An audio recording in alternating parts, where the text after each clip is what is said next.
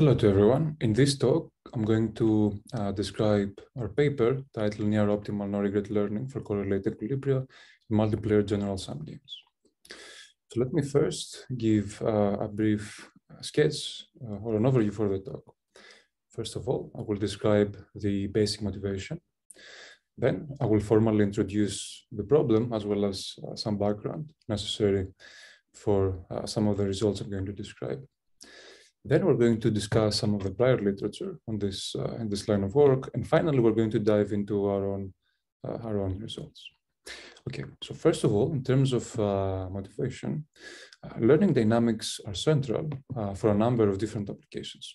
First of all, from an economic standpoint, there is extensive empirical evidence that agents often use some form of no-regret learning to adapt their behavior in complex strategic environments. In particular, this has been extensively observed in several auction settings. Furthermore, learning dynamics are very simple and are very efficient in terms of the per iteration complexity. And as such, they tend to scale remarkably well in very large scale.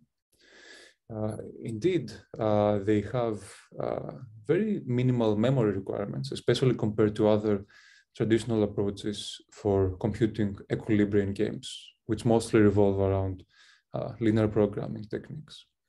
And for those reasons, learning dynamics games have been very popular and have really enjoyed remarkable success in practical applications. Okay, so having briefly described some motivation, let me give you some very basic background on games.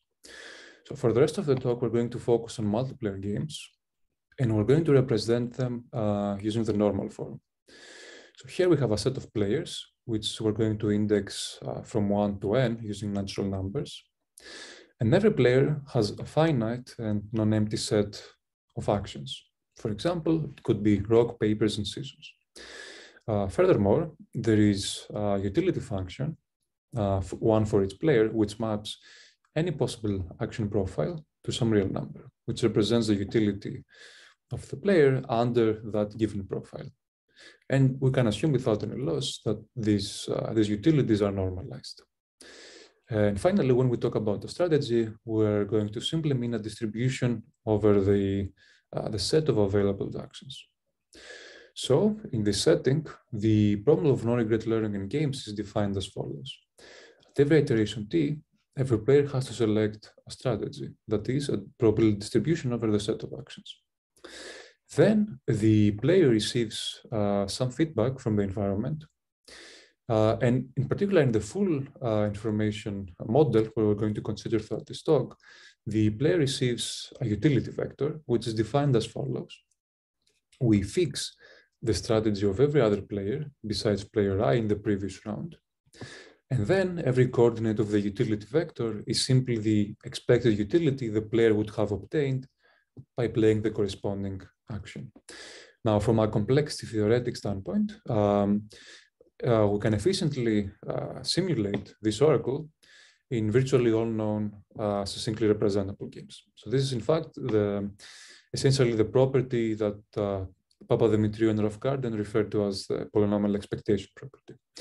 And furthermore, let me point out that the results we're going to describe in this paper cannot be extended in the weaker banded feedback model. So besides this feedback, there is no other information available to the player. In particular, all of the results we're going to describe hold even if players have no knowledge about the game initially. And furthermore, in this setting, there is no communication. We do not allow any communication between the players, and there is no centralized authority dictating or recommending behavior. So this model satisfies certain important desiderata. First of all, the dynamics that are going to be used are uncoupled in the sense of hard and mass collel, which simply means that players, when they make the decisions, are completely agnostic to the utilities observed by the other players. Furthermore, they are also strongly uncoupled, which simply means that players are initially agnostic even to their own utilities. Now, this property of strong uncoupledness is crucial for games such as zero sum, where if every player knows the payoff matrix, then players could simply compute locally minimax equilibria, and the problem would be trivial from a distributed standpoint. Now, the canonical measure of performance in this setting, and more broadly in online learning, is the notion of external regret. So here we're comparing the performance of the learning agent compared to the performance the agent would have obtained by playing the optimal fixed action in hindsight. And at the very least, we want that the cumulative regret grows sublinearly with t, which in turn would imply that the average regret is vanishing. Now, the importance of no-regret learning is that there are fundamental connections with game theoretic equilibrium concepts. First of all, if every player is using a no external regret algorithm, in the sense that the external regret is vanishing, then the empirical frequency of play will converge to the set of course-correlated equilibria. Now, course-correlated equilibria is an important solution concept in game theory, which is a generalization of Nash equilibria. And in multiplayer and general-sum games, it is common to consider equilibrium concepts which are more general or more permissive than Nash equilibria, since the latter are known rather to be believed to be computationally intractable. And in fact, within this distributed setting, we are operating in Nash equilibria unconditionally hard. So I'm not going to formally describe CCE, but let me briefly describe intuition. So CCEs are usually modeled using a mediator or a trusted third party, which acts as follows. So there is a publicly known correlate distribution that is a distribution over action profiles. Then the mediator samples from that correlate distribution and privately recommends actions to every player based on the sampled joint action profile. And roughly speaking, in CCE, no player has an incentive to deviate from the recommendation. Although here I'm hiding an important part of the definition I'm going to explain later when I describe the difference between course-correlated and correlated equilibria. And it is also worth noting that in certain games, such as two-player zero-sum games, CCEs are known to collapse in a certain sense to minimax equilibrium. So for those games, no-regret learning will converge to minimax equilibrium. Now, here is the central question. It is well known that there are broad families of no-regret algorithms, such as mirror descent, which have square root of t regret. And in turn, that would imply convergence to CC with a rate of 1 over square root of t. Now, while the square root of t guarantee is known to be unimprovable in fully adversarial environments, in the problem of no-regret learning in games, the player is not really facing adversarial utilities. Instead, every player is competing against other potentially learning agents who themselves could be using some form of a regularized learning algorithm.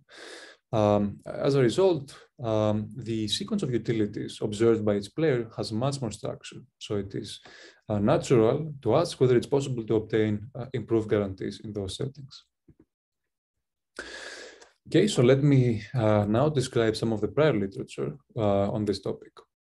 The previous question was first formulated and addressed about 10 years ago, where it was shown that it's possible to obtain log t regret in zero-sum games, which corresponds to an exponential improvement over the guarantees one can hope to get using traditional guarantees within the no-regret framework. Furthermore, that work also established nearly matching lower bound of the regret. The main caveat of that work was that the dynamics were fairly complicated, and that was addressed a couple of years later, where it was shown that analogous performance guarantees can be obtained using a very simple variant of mirror descent, namely optimistic mirror descent. But still, those works only operate within zero-sum games. And finally, the first results in general multiplayer games were obtained by Sirganis et al. And from an algorithmic standpoint, the idea is very simple. In particular, the authors considered a very simple variant of follow the regularized leader, which again incorporates optimism, which is some form of a recency bias. To be more precise, if you recognize the FTRL update rule, the only difference is that the utility the player observed in the last round is now counted twice. Furthermore, in this update rule, eta here represents the learning rate, and R of x is one strongly convex regularizer with respect to some. And to give you an idea of how the analysis works, let me first point out the RVU bound. So this is a property crystallized by Sirganis et al. And let me compare this regret bound, which applies for optimistic variants, with the traditional regret guarantees. So the main difference here is that the middle term grows based on the variation of the utilities. So as a result, if the utilities vary slowly over time, then it is possible to obtain substantial improvements in the regret guarantees. And indeed, let me explain how the argument of Sirganis et al. Works. The first observation is that if player is using some regularized learning algorithm, such as optimistic FTRL, then we have a property that I'm going to refer to as first order stability. So two successive strategies are close to each other. As a result, if all players in the game are using regularized learning algorithms, then the utilities observed by each player will also be first order stable. And as a result, plugging this new bound into the RVU bound we saw in the previous slide, we get a regret bound that is roughly 1 over eta plus eta cube times t. Subsequently, if we now optimize over the learning rate, we obtained an improved regret guarantee of the form of t to the 1 over 4. So this is still a substantial improvement from the regrets, from the bounds we obtained in the adversarial regime. But nonetheless, we're still far from the guarantees we obtained in zero-sum games. And let me point out that here I use the big O notation to hide parameters that depend on the actual game, just for simplicity in the exposition. So that result was the best known for quite some time until last year, where it was finally shown how to obtain near optimal regret in general games. And one of the big new ideas is a refined notion of stability that we're going to refer to as higher order stability. And here the observation is the following. What if there is more structure in the observed utilities that we can leverage to obtain improved regret guarantees? To formalize this, the authors considered the h-order discrete differences of a sequence. So the first order discrete difference is what we were using all along in the previous argument to obtain improved guarantees. Now the second order discrete difference is defined recursively using the first order, as I illustrate here in the slide, and the third order similarly. So this type of patterns can be understood using the binomial theorem. And you can think of them as some higher order derivatives of the sequence. Now, the central question is whether there are dynamics for which we can actually get guarantees in terms of the higher order stability. Indeed, the authors considered an optimistic variant of multiplicative weights update, which can be thought of as an instance of optimistic FTRL, the algorithm we actually saw earlier, instantiated with an entropic regularization. So this gives this update rule, which is very much similar to multiplicative weights, only that it now has this momentum term. And the big theorem is that for a sufficiently small learning rate, the h-order discrete differences decay exponentially as we increase the order. And in an oversimplistic way, Using higher order stability combined with RVU type bounds, one can immediately obtain substantial improvements.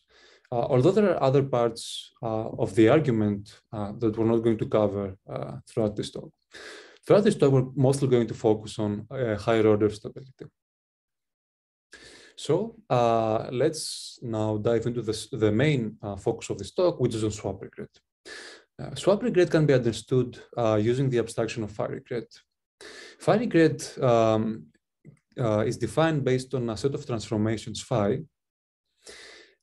which leads to the following notion of regret. Now, the performance of the learning agent is compared to the performance the agent would have obtained by transforming every strategy from a transformation from the set of transformations phi. So in particular, observe here that phi regret trivially captures external regret when the set of transformations only includes constant transformations. But phi regret in general is much more powerful. So in particular, for swap regret, that set includes all possible linear transformations. So let me make some comments about swap regret. First of all, swap regret trivially upper bounds external regret. So a bound for swap regret automatically gives a bound for external regret. Furthermore, from a game theoretic standpoint, the importance of swap regret is that if all players are using learning algorithms with vanishing swap regret, then the empirical frequency of play will converge to the set of correlated equilibria. Correlated equilibria is a stronger solution concept than coarse correlated equilibria, as I'm going to explain in the next slide. But before we go there, let me also point out that if you use traditional no external regret dynamics, it's likely that you're not going to get a meaningful bound for swap regret. So it's possible to have linear swap regret. So let me briefly comment on the difference between correlated and coarse correlated equilibria. Coarse correlated equilibria is a much weaker solution concept, and in some games it can really induce very rational behavior. So for example, if you use an external regret minimizer to decide how to invest in stocks, it's possible that when you look back at your decisions, you realize that every time you bought from Apple, it would have been better to actually buy from Microsoft. So this type of regret that is not really captured in the definition of external regret. Going back to the model of the mediator, the difference is rather subtle. Namely, in a correlated equilibrium, the agent gets to decide whether to follow the recommendation only after seeing the recommendation.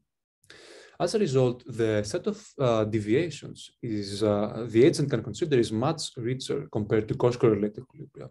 And indeed, swap regret, which is associated with correlated equilibria, incorporates a richer space of regret, a richer space of deviations compared to external regret. So in this context, the central question we're going to consider for the rest of the talk is whether we can obtain near optimal swap regret guarantees in general games. But before we address this question, let's first understand the adversarial regime. Then it is well understood that there are some generic reductions from swap to external regret. In particular, for normal form games, we're going to focus on two basic constructions. One is due to Blum and Mansur, and the other is due to Stolz and Lukosi. And both of these constructions can be understood using a subsequent, more general construction. Now, the idea is that we're still using an external regret minimizer, but now we are operating over the set of transformations. And to be more concrete, in the context of normal form games, that simply means that now we're optimizing over the space of stochastic matrices. In particular, in the construction of, for example, Blum and Mansur, that means that now we have to maintain a separate regret minimizer for the simplex for every row of the stochastic matrix. And at the end of the day, we have to somehow aggregate over all of those regret minimizers. And the way to do this is to simply output the stationary distribution of the induced Markov chain supported over the stochastic matrix. So since there is this generic reduction, is it true that we can automatically transfer the guarantees for external regret to swap regret? Unfortunately, that's not quite the case. The dynamics now are much more involved. First of all, we're now operating over a much more involved combinatorial space. But perhaps more importantly, there is this fixed point operation, namely this stationary distribution of the Markov chain, which substantially complicates the analysis. And let me be a bit more concrete about this last point. In particular, let me point out some of the insights of Chen and Peng, who made the first progress on this problem. In particular, they actually observed that even first-order stability does not come for free when it comes to no-swap regret learning dynamics. In particular, the main observation is that even if the transition probabilities change slowly, which will be the case if we use a regularized learning algorithm to update the stochastic matrices, the stationary distribution may still change very rapidly. So here I give an example that was taken from the paper of Chen and Peng, where as long as epsilon prime are very close to 0 and epsilon prime is much smaller than epsilon, then a very small additive perturbation in the Markov chain can cause a substantial, can really change substantially the stationary distribution of the Markov chain. So to address this, one of the main observations of Chen and Peng was to use a refined notion of stability that we're going to refer to as multiplicative stability. So this simply means that if you take two successive iterates, the ratio of every two coordinates is close to 1. So that type of refined stability guarantees is in fact guaranteed by multiplicative weights and optimistic variance thereof. And really the big observation here, which is something that has been documented in the literature, is that as long as the transition probabilities are multiplicatively stable, that suffices to establish that the stationary distribution will also satisfy the condition of first order stability. Using this observation, Chen and Peng were able to obtain T to the 1/4 swap regret guarantees, extending the guarantees of Sirganis et al. We saw earlier in this talk. Nevertheless, this is still far from what we saw earlier, the near-optimal guarantees for external regret. And the main contribution of our work is to obtain exponential improvements over those guarantees, obtaining near-optimal swap regret. In particular, we analyze, first of all, the algorithm of Stolzer and Lukosi, instantiated using optimistic multiplicative weights. One of our main results is that this algorithm will actually be not only first-order stable, but higher-order stable, leading to the central theorem illustrated in this slide, implying near-optimal swap regret in general games. Furthermore, using different techniques, we were also able to show that the algorithm of Blameno and Schur, again instantiated using optimistic multiplicative weights, is again higher-order stable, which in particular implies near-optimal swap regret. So the main theorem is summarized again in this slide. So let me first describe briefly our technique for establishing higher-order stability for the algorithm of Stolzer and Lukosi. So let Q denote the stochastic matrix of the construction I highlighted previously. One of the main tools of the analysis is the Markov chain theorem, which provides combinatorial and closed form solution for the stationary distribution of the Markov chain. In particular, every coordinate of the stationary distribution can be expressed as a summation over all directed trees rooted at node associated with that action. And then every term in the summation is simply a product over the entries of the stochastic matrix, which correspond to the edges of the tree. So the notion of directed tree will not be very crucial for For the argument, I'm going to sketch, but nonetheless, here I illustrate all of the directed trees supported on 4 nodes and rooted at node 1. An important observation for the argument is that as long as every individual entry of the stochastic matrix is updated using optimistic multiplicative weights, then the entire term, the entire product, can itself be thought of as being updated using optimistic multiplicative weights. And from this simple observation, we derive the following lifting trick. We construct a new construction for minimizing swap regret, which uses a regret minimizer that now operates over the space of all directed trees. So this is now operating over an exponentially large space. But the advantage of this new construction is that it completely bypasses this fixed point operation that caused a lot of technical issues in the analysis. Instead, using this fictitious regret minimizer, the stationary distribution is now can be thought of as a very well-behaved linear transformation of the output of this fictitious regret minimizer. And one of the big points of this construction is that we can still simulate this regret minimizer over the space of all directed trees using the construction of Sandholm. Indeed, we develop the following argument. We basically construct a fictitious normal from game, which is now played over an exponentially large action space. In this fictitious normal from game, every player is using optimistic multiplicative weights. So as a result, we can automatically inherit higher order stability by virtue of the results I described earlier. Furthermore, what is crucial for our argument is that the analysis, the regret analysis, has to be performed on the low-dimensional space. This is crucial to obtain near-optimal dependencies on the size of the game. And to do this, one has to establish that higher order stability in the large space automatically implies higher order stability in the low-dimensional space, in the space of the stochastic matrices.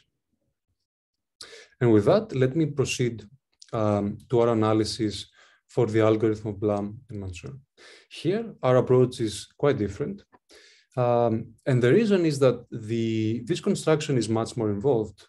In particular, it now maintains an independent external regret minimizer for each row of the stochastic matrix.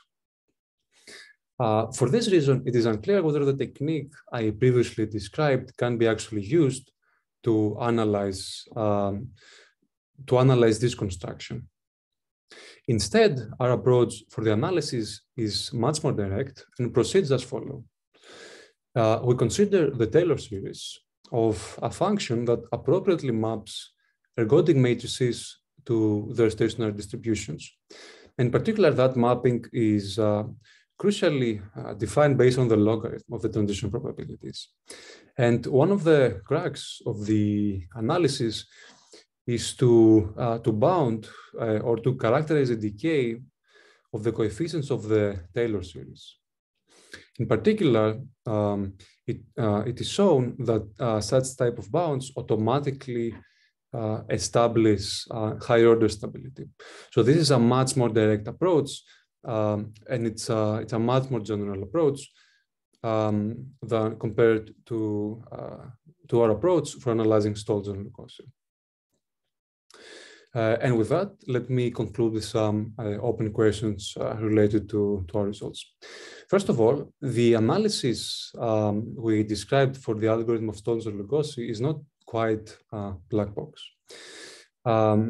Indeed, it will be very interesting to obtain a new fine-grained generic reduction from swap regret to external regret that would automatically transfer guarantees from external regret in the setting of no-regret learning in games when all players are using those dynamics.